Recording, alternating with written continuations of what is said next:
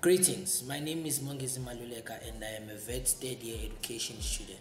I'm a PYA member and I am a student leader on campus.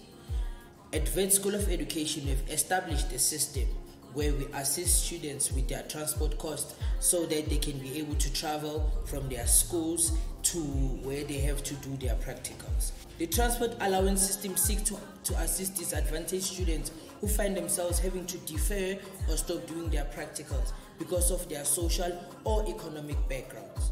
As the PYA, we believe that students traveling to do their practicals are entitled to a transport allowance, as we always remain clear that no student should be left behind in the journey to academic excellence. At Education Campus, the PYA-led ESC has championed and succeeded the 200 Kuru Bucks allocation to education students. Due to the fact that we have few Kuru Bucks machines on campus, and also most of the time the Kuru Bucks machines are not working. So as the PYA, we believe that this is an issue that is affecting most students on campus, and we believe that it is achievable that all schools can implement the program. As the PYA, we remain committed for academic excellence, and only you have the power to make sure that VET remains in the hands of those who advocate and strive for academic excellence.